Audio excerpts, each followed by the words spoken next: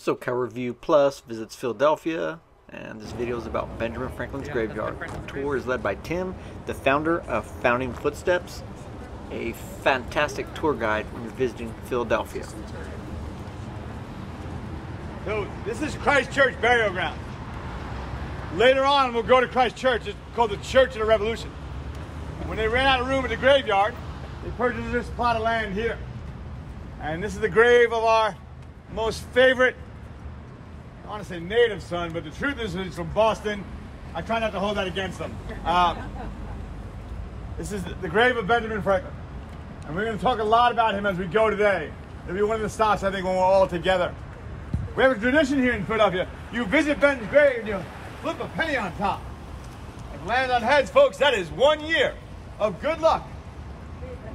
But, hold on, but if it lands on tails, try again later. It's not a big deal, all right?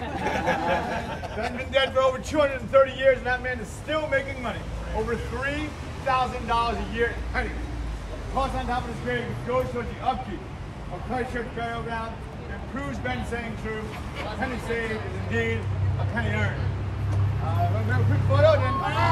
Whoa, what did we do? How did it do? Went over.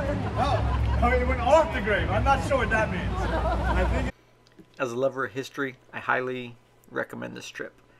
We walk all through Old Town. We stop at famous locations like Betsy Ross's house, the fire department, the traditional homes of Ethan Alley, where the people still live there today, but they keep their homes in the same condition they were in 1770.